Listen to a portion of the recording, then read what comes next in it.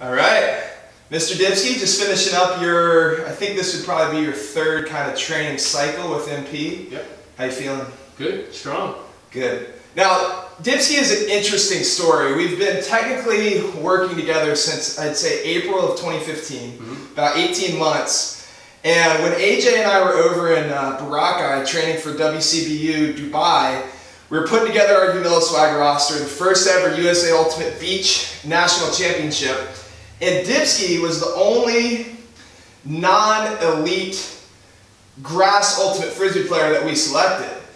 Now, tell us a little bit, that's a kind of an interesting scenario because you're competing in a USA Ultimate National Championship Beach division without any elite club experience, and you did tremendous. So, thank you. you're a grassroots kind of come up through Ultimate City Berlin ultimate player.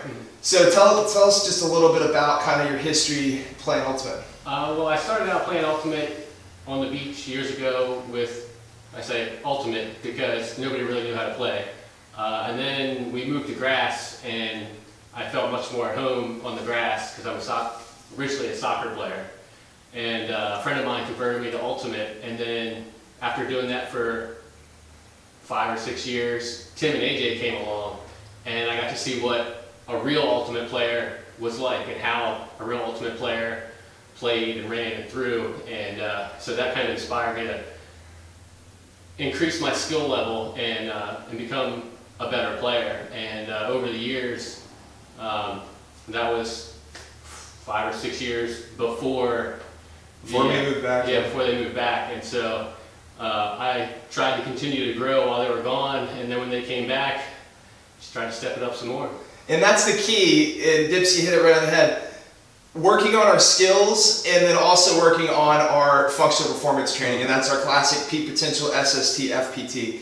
And we've done a nice job kind of blending those things together. The interesting thing about your first kind of 2 training cycles is we didn't really do any heavy kind of off-season style functional performance training. Most of the training leading up to beach nats was kettlebells on the beach, a little bit of plyos and stuff, but it wasn't until winter 2015-2016 that we ran our first MP Ocean City off-season athlete program. And it was just local athletes would come in, coached by Coach Chikowski, 3 phases, traditional kind of program 0 / program 1 blended together style program. And before that, you had never really done any off-season strength and power development. I had basically never lifted. I had been in a gym before, and I picked up weights, but as far as a serious lifting program or having any sort of instruction, I had never lifted before. Did you find having Coach Chikowski, having a coach showing you what to do helped? Oh, without a doubt, because I could mimic what other people were doing, but without the knowledge of I need to keep my core tight, shoulders back, good head position, and not let my body just kind of be all over the place. I needed to be stable through those moves, otherwise I'm not really doing anything. Your toes out to the side. Oh, I never would have corrected that if I was by myself. Good. So now from a developing strength and power perspective, you got stronger. I think you hit some good numbers on the deadlift, the hang power clean, side loaded split squats, your SLDLs got stronger. How did you notice that block of functional performance training transferred to your performance? I guess we did that leading up to layout. Yeah. Humilla Swag went to layout after that. How did you notice that affected your game? I felt stronger, and along with the lifting, we were doing some conditioning leading up to layout, and I just felt overall stronger and more prepared than I had before. Did you feel like that helped you run faster on the beach? I think so. Yes. Good. Now, we are about 2.5 weeks out from the Ocean City Beach Classic. We just finished up another little training cycle here. Today is the last one. We capped it off with some deadlifts, fun session. And we've got a great roster shaped up for the Ocean City Beach Classic. It's going to be fun. Tell us your favorite lifting movement. You could say 2 if you like. What are your 2 favorite lifts? I'm glad you only asked for 2. I couldn't think of 3. I really like the max weight deadlifting because that's the first time that I've ever felt my entire body just be like completely tensed and working together. It feels like every muscle in my body is working to lift that weight. Right. It's just a cool feeling. Yeah. The next thing is when we put a couple of movements together.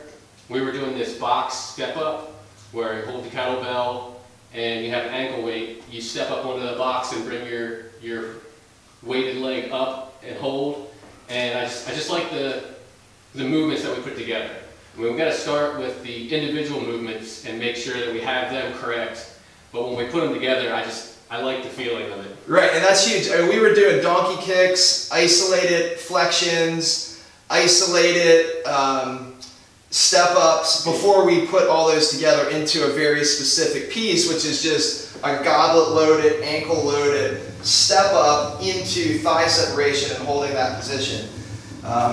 Good. Last thing is this. As we age as athletes, we've got to pay close attention to just maintenance. Make sure we're staying in a good position. We're doing our rolling, our stretching. We're always fighting battles. This hip's always tight, this Achilles is always tight, whatever it is. Tell us a little bit about just how you found the maintenance to be, because I think a lot of the rolling and stretching you hadn't done before, and I'm hoping that even when we're not together, you can take a lot of these concepts and apply them. Tell us a little bit about your favorites / what you maybe learned about your body. Right. Well, like before I started lifting with Tim and AJ, I basically did no maintenance. I went out and played, and I was young enough at the time to get away with that. Starting to get older, and I need to maintain my body. I need to take care of it so I can continue to play at this high level. And so learning how to roll and relieve those tensions before something happens. So like, I've got this little thing that's tight right here, but now I know I can roll it, I can stretch it out, and I can really get in there and work it so it gets better before it goes pop and then I'm out. And that's stuff you can do at home. You don't have to be in the gym. Exactly. Good. And it's knowledge that I can take home and work myself. Good. Well, hard worker, disciplined, consistent, open-minded, beginner's mindset. About all we could ask for. We're proud of you, Dypsky. Thank you. Can't wait for the Students Classic and some more training in the future. I knew you were going to do that. Or I should have known you were going to do that. Nice work, dude. I just hope that